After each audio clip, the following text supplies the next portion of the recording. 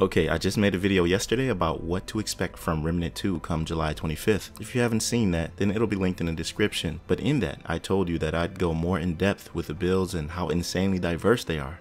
When I said that the versatility was more, I meant it. Remember, Remnant 2 is offering an evolution of what we had already before. And in this video, I'm going to explain how specifically the archetypes will play a large part in that, while most people don't think they will. Hey, what's going on, y'all? It's 𝐵Righteous from Identity again. And if you're interested in builds, guides, gameplay, and insightful discussions, then drop a like and don't hesitate to subscribe to my channel. Okay, when it comes to the archetypes, I don't know which one you're deciding to go with first, but my go-to going in is the Challenger. I just love the idea of brawlic characters, those types that are resilient while dealing massive damage. And with the new functionality in Remnant 2 to combine two archetypes together, well, that aspect will be even more broken. But I'm not going to bore you and go into all of what these archetypes can do step by step. There are tons of videos about that already. I'll just explain key details and how they make your builds amazing. So once you pick your archetype, after reaching a certain level with it, you can then combine this with another, essentially granting you bonuses from both. Then what's awesome is that once you've chosen your combo, a name is generated for you based on what you have combined. Now, of course, the secondary archetype will be less effective than the primary, but the ability to have the option to even do this speaks volumes to the build versatility in Remnant 2.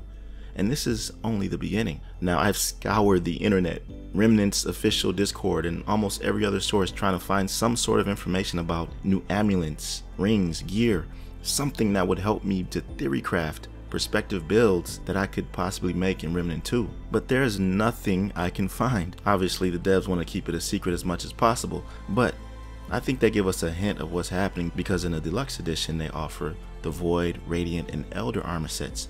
These are sets that were previously unlockable in Remnant from the Ashes, which will be different, by the way, since it's now 4 instead of 3 that completes a set. Also, that they no longer offer a set bonus, which we already know. The set bonuses will now be something called mutators. These are activated on your weapons now, even the melee weapons, which is why I'm so stoked about using the Challenger archetype. Did you see that melee weapon he has? The steel 𝐜𝐴𝐬, I think they call it. But this means that a lot of the build crafting will be very similar to Remnant from the Ashes. And here's how it'll be so much more versatile than before, specifically with the amulets and rings. I stated in my last video that they've added 2 more ring slots. What I didn't do is express to you how crazy that actually is.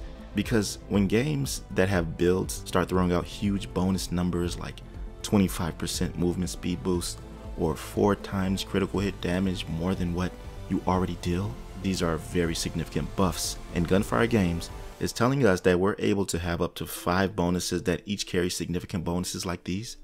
Now, since we don't have any details as to what exactly we're getting in Remnant 2, let me just give you a few examples of what to expect in this realm.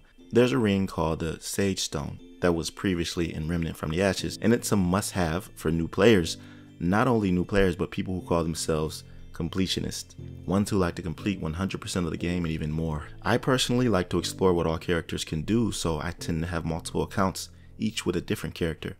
Firstly, because I like to have the opportunity to get more gear, weapons, etc., stuff that you could share with your other characters, but also just to experience different playstyles and have versatility when playing with groups in co-op, to make sure we have all bases covered when we're playing some hard content. But this band, called the Sage Stone, increases all earned experience by 30%.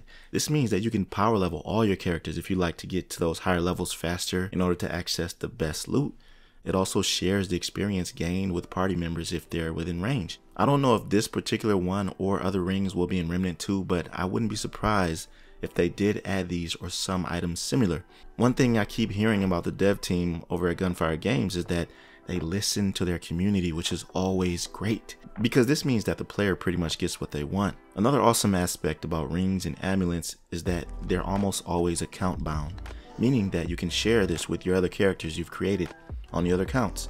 So you can utilize this from the beginning. If not, then that's cool, because if you have friends that have this, then they can help power level you with it as well. So you really can't lose. Here's one more ring that I want to tell you about. It's called Devouring Loop. This is a ring for those damage dealers out there. It grants the wearer a 5% chance to deal a massive 4 times damage with critical hits. Now, if you have a character with a build that's spec'd directly into crit mainly, then I can't imagine the damage you'll deal, the damage you'll be dishing out. But as I said, these examples are just to give you a small taste of what to expect. I'm sure in Remnant 2, it's gonna be insane.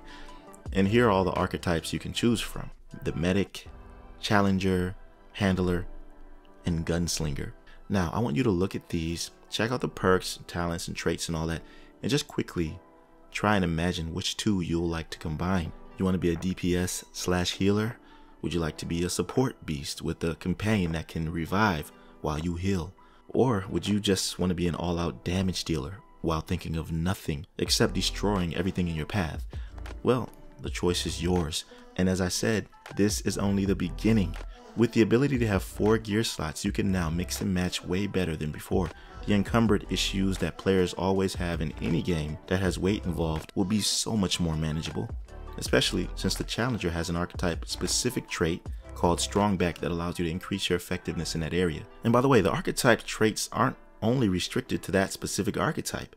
You can use it with another, but not without sacrificing some trait points to do it. I know, it sounds very intricate and detailed, but a lot will be made clear once we dive into everything. But I think for me, one of the aspects of build making in Remnant 2 and why it is very satisfying is because of the changes to how trait points are spec'd.